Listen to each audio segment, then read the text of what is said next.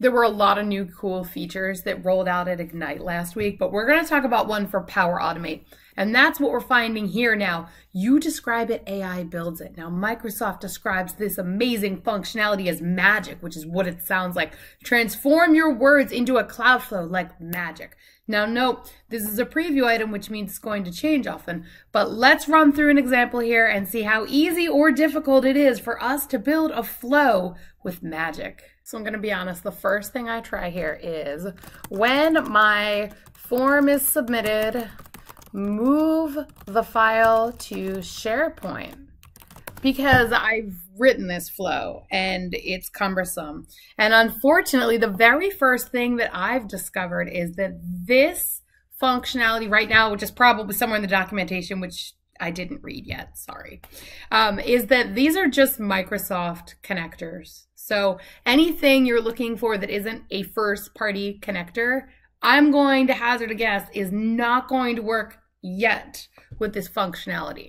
So for trial number 2, let's play nice. Let's stay within the confines of the Microsoft first-party apps. In fact, we can even use one of the suggestions. So here are some suggestions right at the bottom. I can use this cool little button here to generate new examples, and it'll show me some other things that I can do.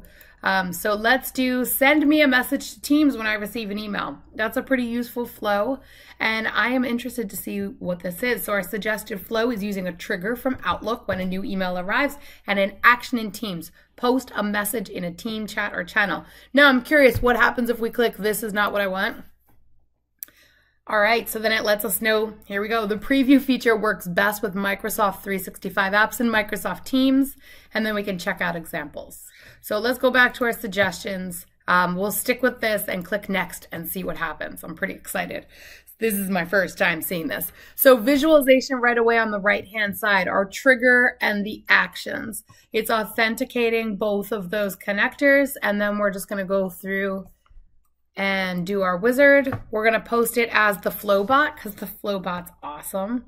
And let's start to check this out. So I'll do this just to myself. And we'll say new email from, I have no idea how to do personalized content from this.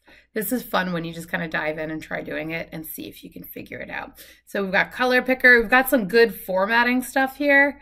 But nothing yet. So let's just click Create Flow. I have a feeling we'll be able to draw that dynamic content from our trigger in the next section when the magic happens. All right, here we are.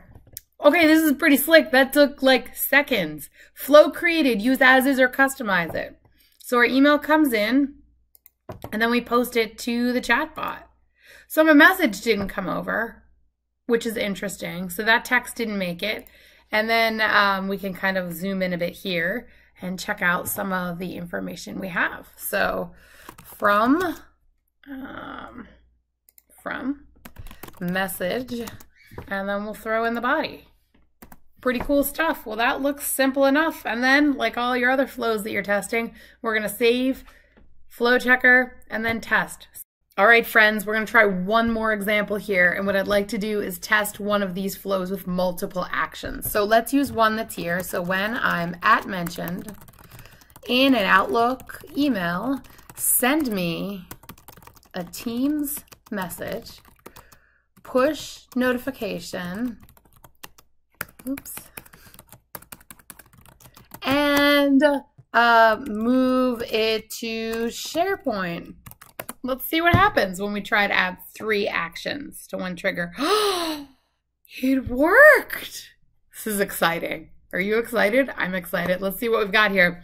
Our trigger, when a new email mentions me arrives, then I'm going to get my profile. Then I'm going to post a message in the channel. I'm going to send an email notification and move a file.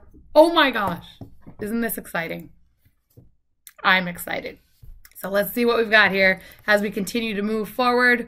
Flowbot, of course. New email. All right, message. Well, it's me, right? And we're going to do Teams message. New email. Oops. I'm typing too fast. New email. Notification check.